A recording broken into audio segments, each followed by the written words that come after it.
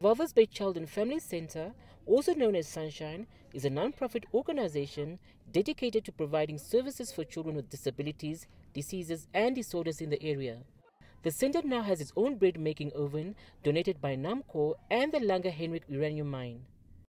The coordinator of the center, Elsa Murangi, commended the two companies for the donation. This initiative will help us to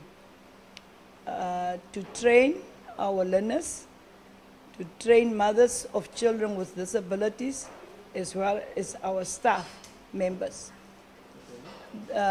With this bread baking oven, we will also sell bread to the public, and we will also sell bread to the public and also use it for our own consumption. Currently, the center has enrolled 110 children who stay there from 8 o'clock in the morning till 5 o'clock in the afternoon.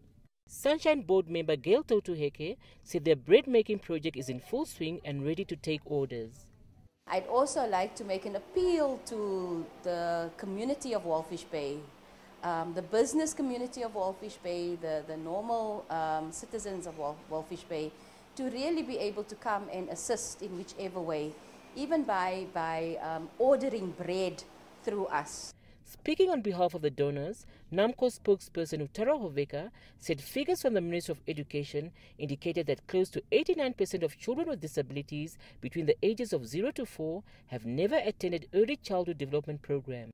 We trust that the donation of this oven, which I think cost us an amount of about $170,000, we were able to add perhaps to the number of disciplines and skills transfer that the center is able to bring.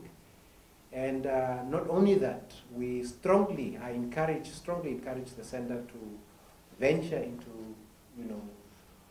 business activities, consider selling these quality breads and breakfast to the market here. Irongo Red assisted with the upgrading of the power voltage at the center to accommodate the oven at no cost.